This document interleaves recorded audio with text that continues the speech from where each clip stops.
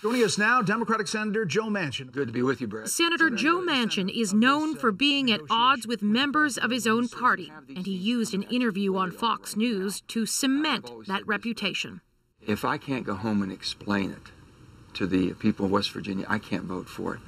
And I cannot vote to continue with this piece of legislation. I just can't. Without Manchin's support, there are not enough votes to pass President Joe Biden's at least $1.5 trillion Build Back Better bill, which includes universal preschool, a plan to lower drug prices, more than $500 billion for clean energy, and a tax credit for the purchase of U.S.-made electric vehicles. I would have hoped that we could have had at least 50 Democrats on board who have the guts to stand up for working families. The White House is furious. The press secretary said in a statement, Manchin's comments represent a sudden and inexplicable reversal in his position, and we will continue to press him to see if he will reverse his position yet again.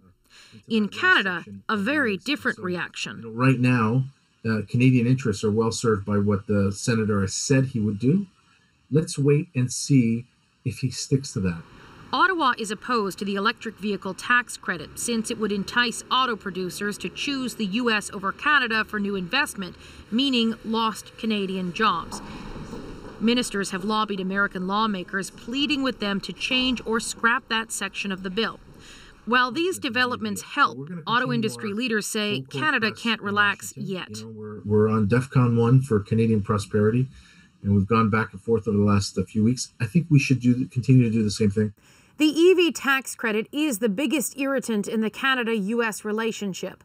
Ottawa will now watch to see whether the White House can get Senator Manchin back on board or whether it draws up a new, smaller legislation package. Katie Simpson, CBC News, Washington.